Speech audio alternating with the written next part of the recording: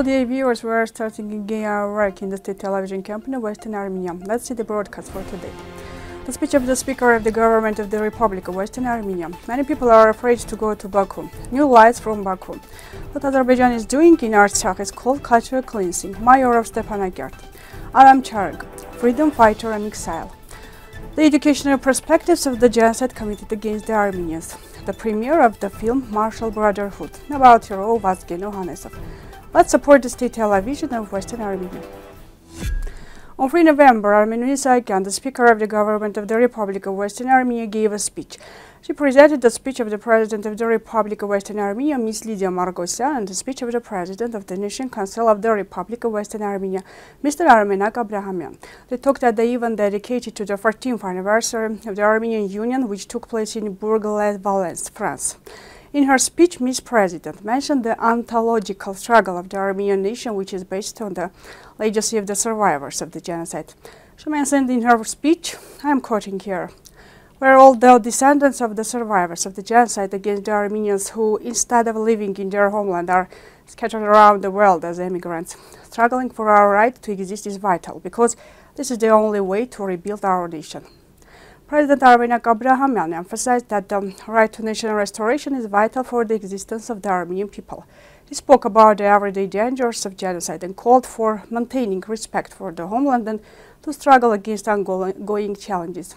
Mr. Abrahamian stated that the protection of cultural values is the right of existence of the Armenian people.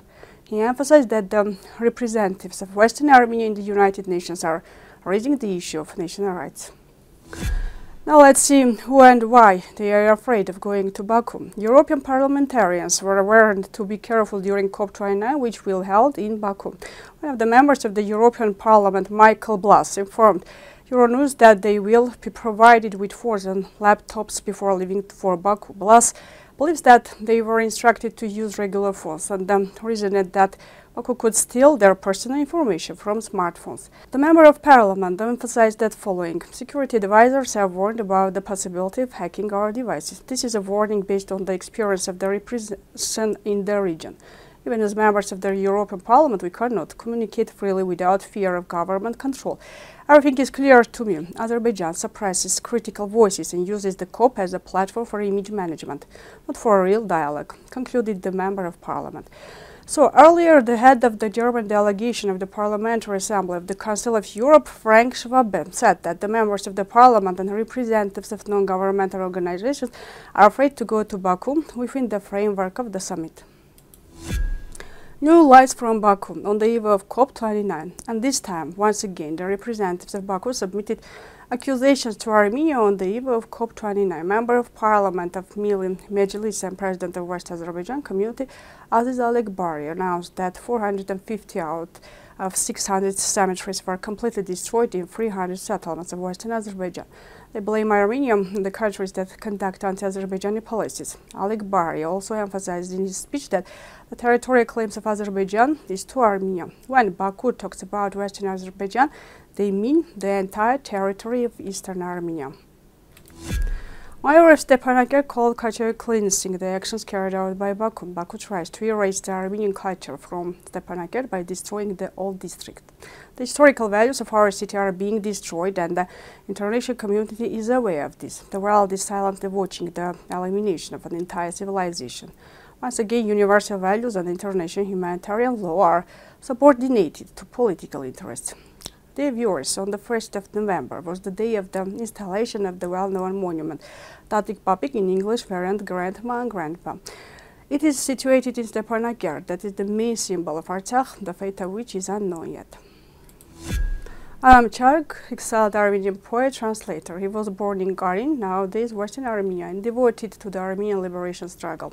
Had education in Karin, Varshapat, and Tiflis, and then he continued his education in Leipzig and Paris. His writings are published under the code name Exile.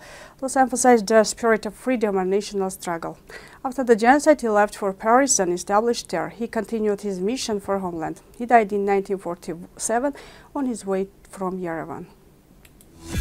We'd like to inform about an event entitled Education Perspective on the theme of genocide against Armenians. It will be held on 28 November at 3 o'clock at the Museum Institute of the Genocide against the Armenians. 70-year-old Romina Fajardo from Uruguay will present her essay Among Knowledge and Silence. It won an essay competition held in schools of Uruguay dedicated to the memory of the victims of the genocide against Armenians.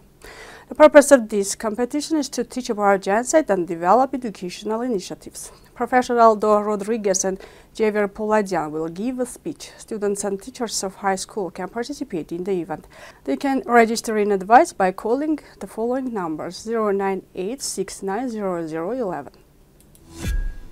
In Moscow, the premiere of the film Combat Brotherhood was held in the Union of Armenians of Russia. It is dedicated to the hero of the Soviet Union, Vazgen Ohanesov, aviation colonel, fighter pilot. The director of the film is Garik Mashkaryan. The producer and host is Ruben Pashinyan. Vazgen Ohanesov was born on 10 February 1920 in Aram village of Chareg region. Throughout the war, Ohanesov made 324 combat flights, took part in 75 air battles. The Yerevan premiere will take place on 5 November, address 21 Kojun Street.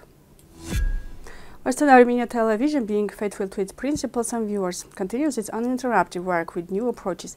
As we already know, our television does not engage in self-promotion. It mainly broadcasts the history of Western Armenia. It presents current and future news with political and other contexts and news raising various issues.